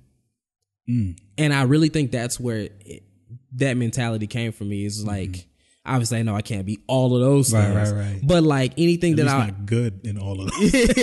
Yeah. That's a good Most point. Of the time, right. But I think that's where it started in me, where it's just like the idea of not doing something just doesn't register to me. Like when people tell me I would have loved to have been this, it just didn't happen for me. Like that, there's no way to make that make sense in my mind. I'm going to ask you this because I think this is a real question. Especially with the amount of attention that I'm sure you receive because of the various avenues that you're in. The podcast being, really successful, especially being in a Dallas area where not a lot of people are doing similar things. And so here you are now, you're standing out, you got the films, you're doing things, you're networking. How do you filter the negative people in your life, right? From the good people that should stick around. And then also, again, as a brother, let's just call it what it is. Women are attracted to dudes that are doing good things. Let's just call it what it is. You talked about the breakup earlier. You know what I mean? You're in a different space now. That was a long time ago.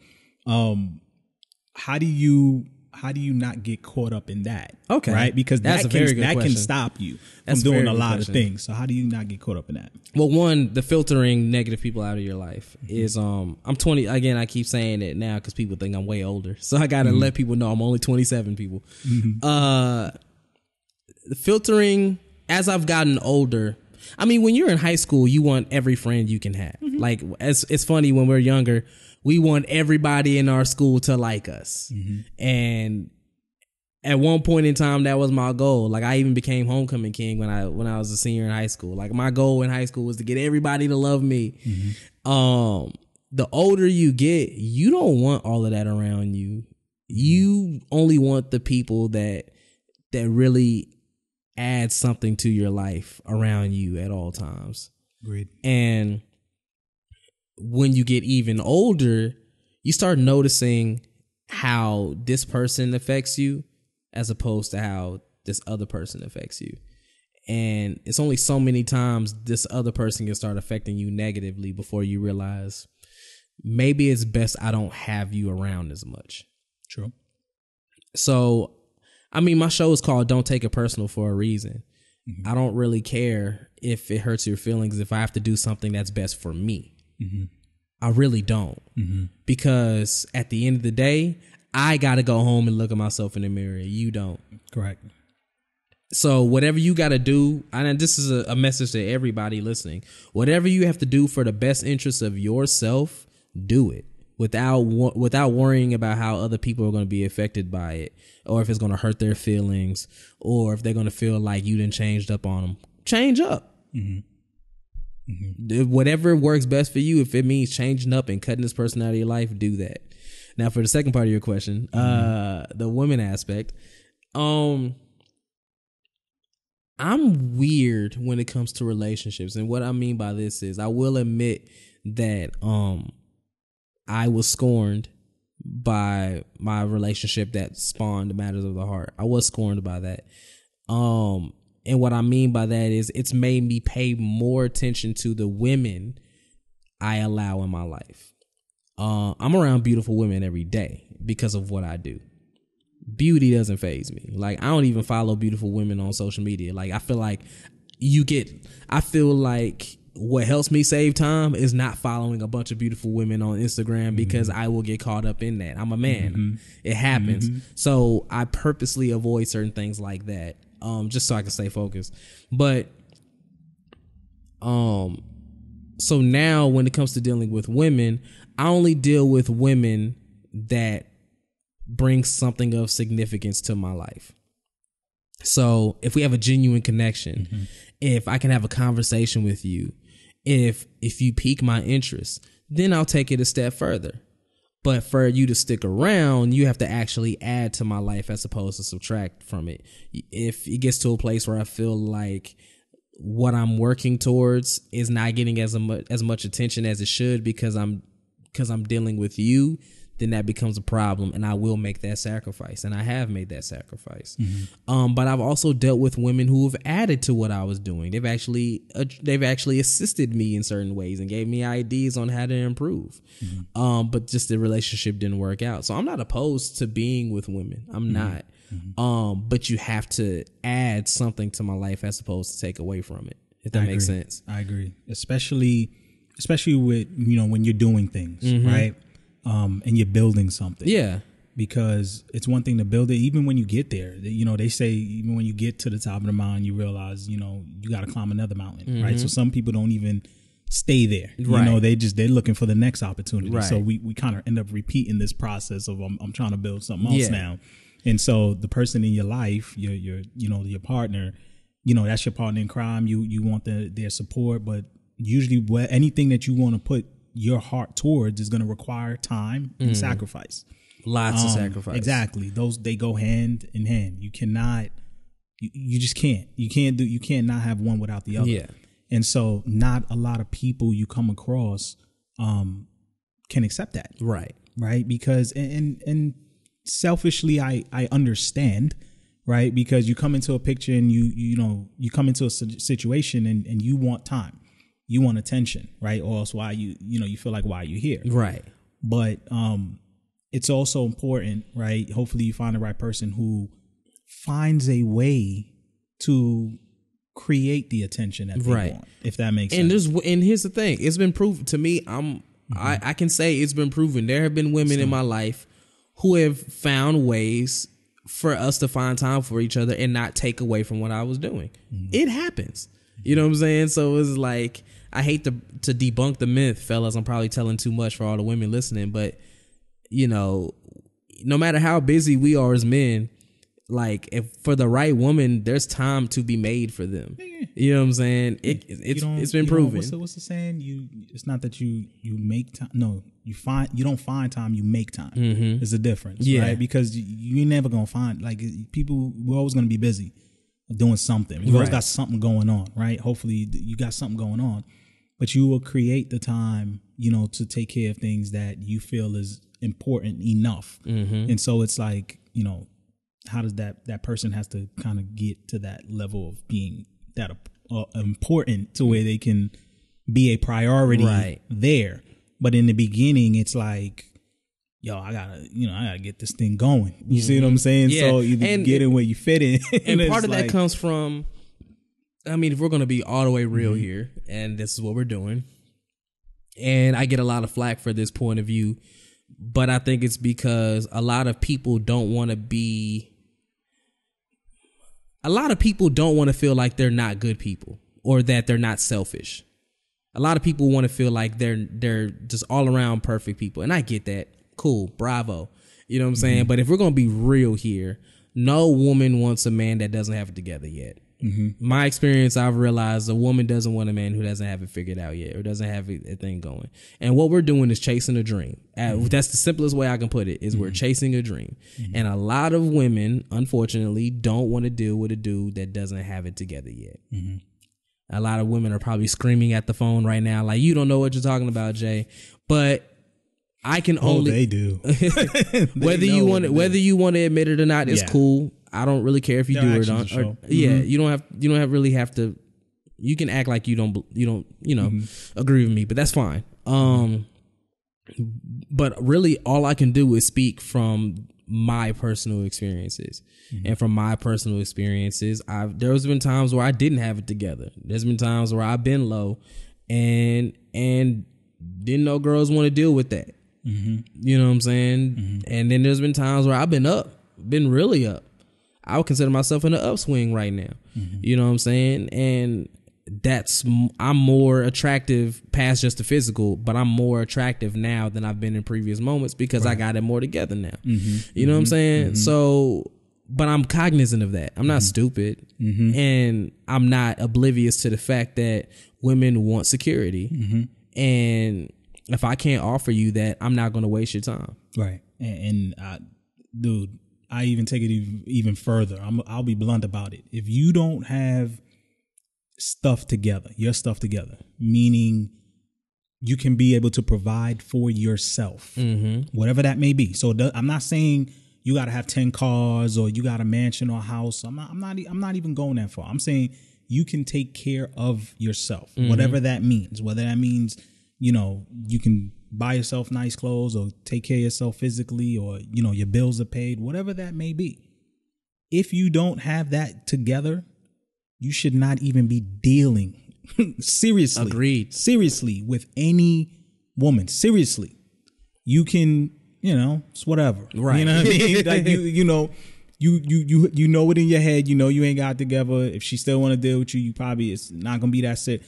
Don't have any heavy expectations. Don't be thinking too far ahead, because if you don't, here's what could happen, right? Yeah.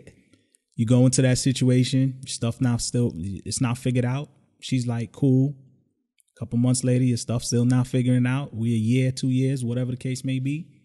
After a while, they lose respect for you, baby. Let's just call it what it is. They lose respect for you. I agree. And me, and people tell me this all the time. They say I treat relationships like business sometimes, but I feel like they are to an extent. Yeah.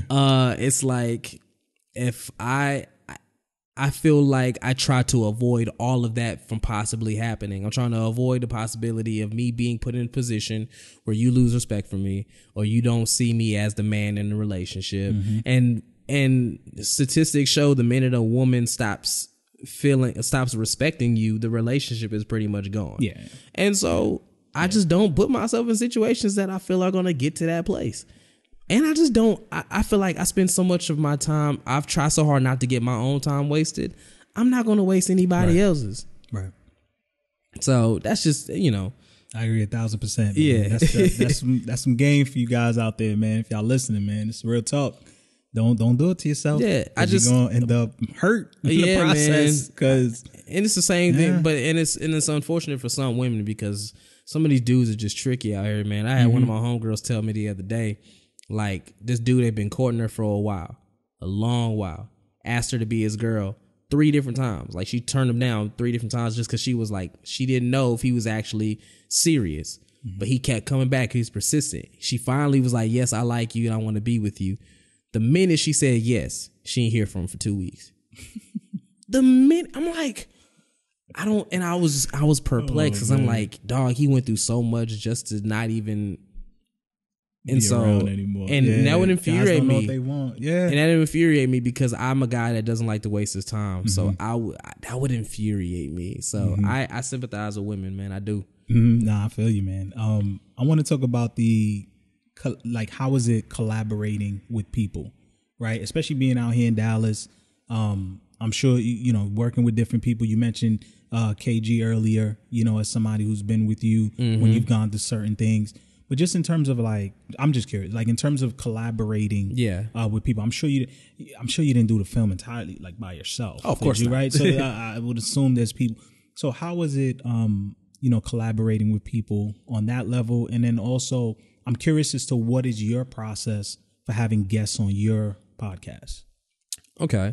As far as collaborating goes, I'm a master researcher, so I pay attention to like everything. And being in this industry as long as I have, you meet people, so whether it's like sound people, camera people, grips, just you meet these people. They're around because you're in that industry.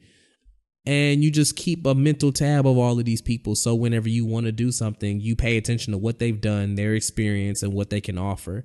And then when the time is right, then you reach out to them. It's so like, for example, I keep a mental tab of everything. So I'm hearing your place. I'm seeing all this equipment. I'm seeing all the attention to detail you have to everything. Like, I'm keeping mental note of all of that. Mm-hmm. And so down the line, if I need someone like you for a particular thing, I know I have you. Mm-hmm. So I guess my thing is like, I hate auditions. Mm-hmm. Because I feel like auditions are similar to job interviews. You're presenting your best self, right, so that you get the part or you get the position, right, just for you to slack off later. Mm-hmm. I pay attention when you don't think I'm paying attention. Mm-hmm. I'm watching you when you don't think anybody's watching you, so that I know how you are when the spotlight isn't on you. So I know when the spotlight is on you, you'll perform. Mm-hmm. So for Matters of the Heart, like, just to go back to Matters of the Heart, I didn't audition anybody for that. Everybody that I picked were people that I've been keeping an eye on previous to that. Mm-hmm. So I didn't have to audition them. I knew what they could do. I knew what they could bring to the table. And it's the same thing as far as collaborating when it comes to any and everything I do. I'm paying attention to you when you don't think I'm paying attention, so that when I'm ready to do something, I know who I can call. Right. So I guess that's just a note for everybody listening. One of my high school theater teacher taught me, you're always on audition. Mm-hmm, mm-hmm. So when you see the way I move on social media, when you see the way I move on social media, when you see the way I move when I'm on a stage, when I'm in a room full of people, when I'm interacting with everybody, I'm not like putting on a front. That's who I am, but mm-hmm. I'm cognizant of how I'm presenting myself at all times. Mm-hmm. And so that's just, what I would tell people, just be cognizant of what you're doing at all times, because somebody's watching even when you don't think they are. Mm-hmm. So that's how it comes for me when it comes to collaboration. Now, as far as the other, what was the other part? The podcast. Like how do I go about getting guests? Mm-hmm. Kind of the same thing, because when I did Live from the Underground, there would be people that I met that had like crazy personality. They have hour-long conversations with them, but the minute you put a microphone in front of them, they freeze up. Yeah. You know what I'm saying? Yeah. Mm-hmm. So when it came to Don't Take It Personal, Live from the Underground was for the city. It was for Dallas. It was for underground hip hop. It was for people to shine, because at one point in time, K104 or 97.9 The Beat weren't letting Dallas rappers on their show. So we were like the Breakfast Club for Dallas hip hop for a good while. Like, if you release an album or you release a song, we would play your song on the radio and we would interview you. And we have fun. Like, it was a great environment. I'm not doing nobody no favors with Don't Take It Personal. I don't owe y'all nothing. I feel you. I don't owe you a thing with Don't Take It Personal. Mm-hmm. Like, I have people who want to come on my show all the time, and I tell them no, because we're not here to promote your project. One, sorry, this is not what we do here. And two, I don't know if you can perform, like if you could perform to the level I need you to perform on. Because when you're if you listen to our podcast, it's a room full of strong personalities. When you get in that room, when you get on that mic, you got to be able to hold your own with me and my co-host, and that's that's a tough act to follow. So I got to be sure that you can do that. So I watch your previous interviews. I watch how you interact with people, like just out and about. I watch how you are online, and if I feel like you can't hack it, you can't come on. Real talk. That's just how it is. That's like, real talk. I've had plenty, I've had plenty of people come on Live from the Underground and they just freeze when the microphone is in front of their face, and I'm not having that. Don't Take It Personal. I'm just not. because I don't care, and you don't take it personal. Like, it's like one thing I love about doing so many different things is I have a different attitude towards everything. Gotcha. The attitude I have towards the podcast is not the attitude I have towards my filmmaking and acting, or towards all the other things I do. I have different, like I admire Nick Cannon for that. Nick Cannon is somebody who can host America's Got Talent and then turn around and do Wildin' Out. You know what I'm saying? I admire people like that. And that's kind of how I am. It's just like I can be this way here because this is what this requires, but I can be a totally different person here because this is what this requires. And that's just kind of how I model myself.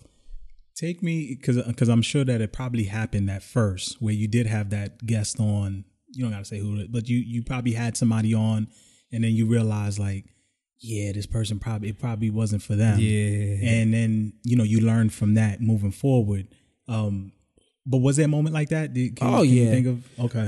Like more so in Live from the Underground, but I have had a few of those moments and don't take it personal. And I would just say pay attention to the people who haven't been back, because there's a few repeat guests. Like there's a few people who've come on multiple times. But there's a few times there's only one time you see them.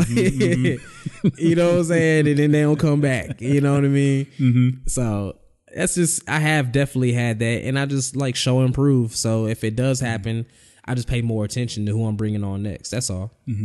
What's the next chapter for you in regards to just the things that you're doing? Clearly, we know with the movies. You mentioned Sundance. You mentioned with that. So we kind of see where that's going. Right. Where do you see the other stuff going? Yeah. So obviously, Hollywood is my main focus. Like I'm doing media to pass the time while I'm doing everything else, because there's a lot of time that goes into writing a script, casting the project, getting a crew together, actually getting it done. That takes a lot of time. And then the editing process. Don't even get me started on the editing process. You know what I mean? There's a lot of time that goes into these things. So everything I do in media is meant to pass the time in between then.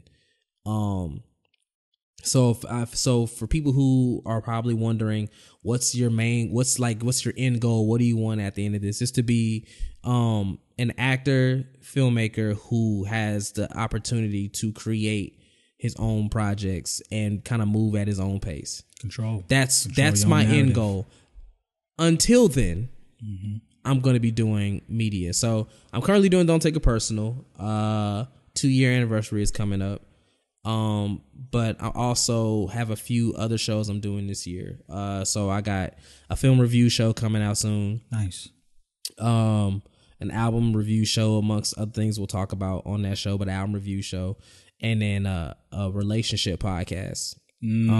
So it'd be me and Hollywood Cast and these two other ladies, which all of this is unannounced. A lot of opinions. Yeah, this is a lot of opinions in one room. But we have a great community. We work really well together. They've been on our show a couple of times. Okay. So everything will be announced soon. This is the first time I've actually said any of this out loud. So I'm giving you the exclusive. I haven't even explained who the partner is yet. So so that's all up. It's coming. Okay. But I'm gonna be way more active this year. When I first moved here, the first 5 years, I was doing a different event damn near every night. And I got exhausted. Like after that, after I stopped doing Live from the Underground, I was exhausted. I was like, I need a mental break from all of my responsibilities. And I kind of retreated a little bit. People weren't seeing as much as me for a while. Like I'll be out and about every now and then, but for the most part, I kind of kept to myself because I needed to get myself back. I had to remember why I was doing all of this for in the first place. And I feel like I've taken that time and I'm recharged, I'm rejuvenated, and I'm ready to go a lot harder. So I'm going to be going harder with Don't Take It Personal, and as well as with the other shows I was talking about. But the main thing are these films. That's like the main thing. I'm so excited about what we're doing with them. I'm so excited because of the possibilities of where they can go and what it can do for us. And that's been my dream since I was 10 years old, since I stood on that stage playing Jesus Christ, and saw that crowd giving me a standing ovation. I started seeing myself at the Oscars, you know, and that's where my head is at. All this other stuff is fun. The media stuff I do for fun. I want that. I don't want people to think I don't care about that, because I do. But in the grand scheme of things, that's what I do for fun. Gotcha. And I think that's why I'm so successful at it, is because I'm just. Yeah, you enjoy doing it. I mean, I enjoy if it felt doing like it. Work. If it felt hard, you wouldn't want to do it. Yeah, you know, I enjoy it. It wouldn't last this long. Yeah, I enjoy it. So that I think that's why I'm so successful at it. But my main thing is where I'm going when it comes to Hollywood. You know what I'm saying? And I just see it vividly. I meditate every day. That's what's up. So I see where it's going, and I see where I see where it's going to end up, and I'm very excited about that. Okay, I'm gonna give you some. This is a segment that I try to put into each episode, man. Some rapid fire questions. Okay. And so I'm gonna not questions. I'm sorry. I'm gonna mention some words to you. I'm gonna mention a word to you. Okay. And you reply back with the first thing that comes to your mind. It could be a person, or it can be a phrase. Right. Let's start off with some family. Love. Social media. Anxiety. Music. Happiness. Movies. Fantasy. Friends. Heart. Dallas. I know people are going to be mad about this, but people back in Big Spring, but home. Nice. Travel. Untapped. I definitely haven't traveled as much as I should. Okay. So that's all the words there. Why haven't you traveled as much? Busy? when you do radio, gotcha. You know, everything's kind of planted. Yeah, it's hard to just uproot and just, you know. So but I've gotten better about it. Like, I went to LA for the first time in April for my birthday. One of my younger brothers, he graduated from Harvard in Kudos May. to him, man. Congratulations. Yeah, he graduated from Harvard in May, so I flew up to Boston for that. Okay. And all next year I plan on traveling a lot. Like, I'm gonna be traveling a lot, because I'm planning on submitting for Sundance 2020, but I plan on going to Sundance in next month, just to go and experience it, because I never experienced it before. Where's it gonna be at? It's the same place every year. It's not Toronto. I believe it's Utah. Utah? Yeah, it is. I believe it's in Utah. You're right. If I remember correctly. Don't get me lying, but I believe it's in somewhere. Utah. Yeah, it's one of those places. Right. Yeah, and so have you been to South by Southwest? Oh yeah, there was a point in time I went every year and I got to cover it. Basically, when I was doing, I keep mentioning my radio days because it was such a pivotal point in my life. Like it added so much to my life. But yeah, we went every year for my radio show. And we covered it. That's where I got most of my interviews. Like, I had a friend who owned this sneaker store that Sway would do a live broadcast from every year. And so he gave me the hookup that the minute an artist would leave Sway, they would come to me. So like T.I., Big Crit, DJ Premier, Pete Rock, Russell Simmons. Once they got off the air with Sway, they come over to me. You know what I'm saying? So I covered, if you look on my YouTube, I got like 3 South by Southwest recaps where you see everybody like shouting out my radio show Live from the Underground. That's what's up. So yeah, that's Austin. That's like a 3-hour drive. So that wasn't bad. But yeah, traveling, I definitely plan on, because I've never been to New York. I plan on going to New York and definitely going back to LA. So that'll be dope. Traveling will definitely be something I do more this year. Cause, there's a lot of restraints too, cause I used to have a 9-to-5. Gotcha. I'm currently starting my own business. So that's giving me more flexibility to move. Yeah. Not my choice, you know what I'm saying? But like, I got laid off in August. And they laid off like my whole department. So like hundreds of people just gone. I applied for every, like, cause I'm in the marketing communications field. So I applied for every like marketing PR ad firm there was. I was either too qualified, not qualified enough, or I had experience, but not the experience they were looking for, that whole thing. And it just led me to believe that maybe I should try, maybe I'm supposed to be working for myself. Cause a lot of the plans I had for myself, I knew, I'm going to have to take off of work a lot for this. And so with that in mind, maybe maybe that's because I'm not supposed to be constrained by anything. So currently in the midst of starting my own business. We're about to get that popping off pretty soon. So nice. So far I've been doing pretty well for myself. That's what's up, man. Hey, I always encourage brothers, man. Start your own thing, do your own thing, pour your heart into it, find what it is that you're good at, work, get better at it, find a way to monetize it. Your life will be better for that. Yeah. Than any experiences working for anybody else. Yeah. But we do what we gotta do. Was there anything I missed, man? Was there anything you wanted to mention? Man, you covered pretty much everything, man. I was able to really get out everything I wanted to say, I think. Anything coming up you have coming up? Just those shows I talked about. Just be on the lookout for all of that. You can follow if you follow me on social media, which I'll shout out in a minute, like you can see my journey with everything. Really, I guess what I want to say is not to get too like, too like overly preachy, but life is short, man. And the moments you spend doing things that make you genuinely happy matter. Agreed. Because not only is it short for you, but it's short for everyone around you. Like the person you love could not be there tomorrow. So just spend every moment you have doing whatever you can to make yourself happy. To put yourself in a position to where what you're doing makes you happy and being around people that make you happy. Like constant positive energy is a must, especially nowadays with so much negativity around. So I'll just encourage anybody, whatever it is you want to do, just make sure you go out of your way to make sure that you spend whatever time you have on this earth doing something that makes you happy. That's what everything has been like. This whole year has been like me, because it's not that I have to chase happiness. Happiness has been very close to me. It's right in front of me, but it's been my goal to just keep that the only thing that's around me. Everything that brings negativity or frustration or anger, get that as far away from me as possible. You know what I'm saying? Stay positive. Yeah, and I encourage everybody else to do the same. Agreed. Tell everybody where to find you, bro. All my social media handles are Jay Wil ETC. That's JAYWIL ETC.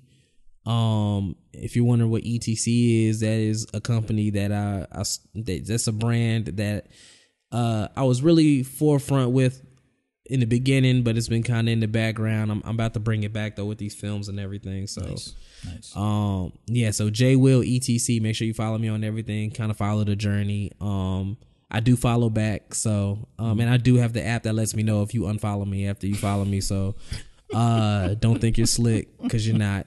I got you. And that's it, man. Hey, man. I appreciate you having me, man. Hey, man, I appreciate you coming on, brother. Man, I'm excited for everything you got going on.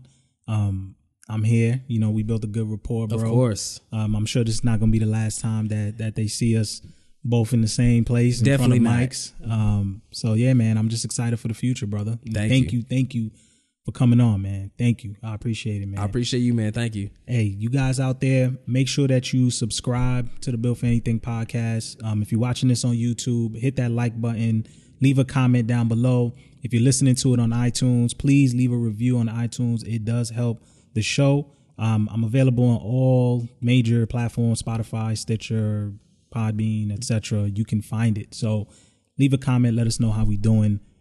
My guest today, thank you again, Jay Wil. Man, appreciate it. Appreciate you, bro. We out. Peace and love, you guys.